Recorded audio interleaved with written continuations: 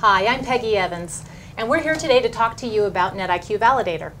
One of the challenges that we see with rolling out an identity and access management solution is the time that it takes to deploy. It takes a while to be able to get the solution all together and to be able to start seeing real business value. And Validator is a great tool to help you to speed up your deployment and to help you to more quickly be able to see real business value. Bryan Amundsen is one of our Validator developers, and he's here today to tell us about it. So Bryan, what exactly is Validator? Well, Validator, first of all, is an identity management development and testing tool. It really allows us to be able to validate or verify that the identity management drivers are doing what they're supposed to be doing. And how does it work? Well, first of all, let's talk about an identity management scenario, a very small one. We have Active Directory here. We have our identity vault here and a database, whether this could be an HR database or what have you. Identity management systems work on events. When we, let's say that Active Directory is our system of record. People create users in Active Directory through a web portal or something within their organization. When a user is created in Active Directory, it then, from the IDM driver, is provisioned to the Identity Vault, which then is provisioned to the database.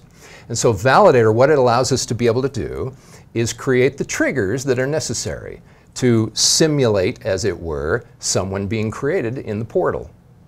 And then Validator assures that the user identity has been provisioned properly to whatever other systems are out there, in this case, the database. And so simple as that. It simply creates events and checks results.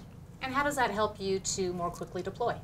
Well, when we are developing drivers, what we do is we establish a baseline driver and then we write a validator test to make sure that the user has been moved from one data source to another.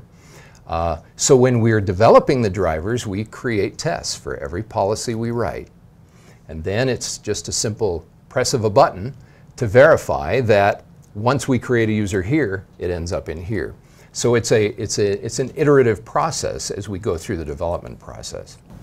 How many times when you're creating a driver would you typically be doing the same action over and over? Right. I think anybody who's written an identity management driver knows that you are creating users or modifying users in your system of record dozens of times, maybe hundreds of times, depending upon how big your driver is.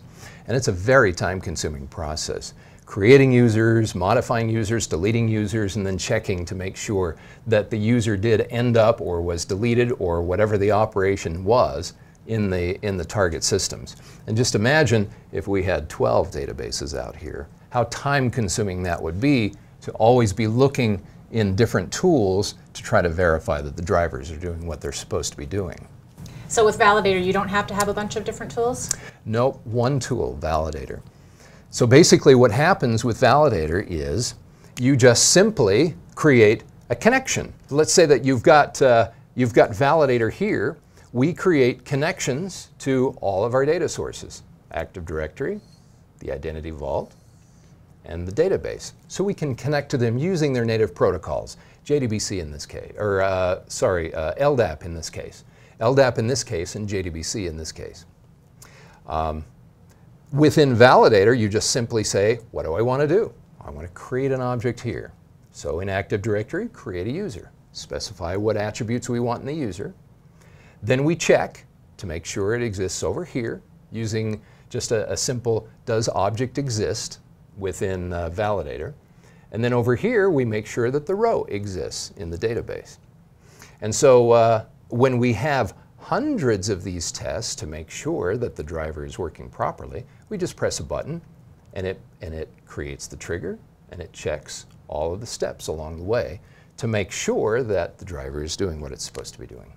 So that in a nutshell is Validator. Thanks, Bryan. You bet.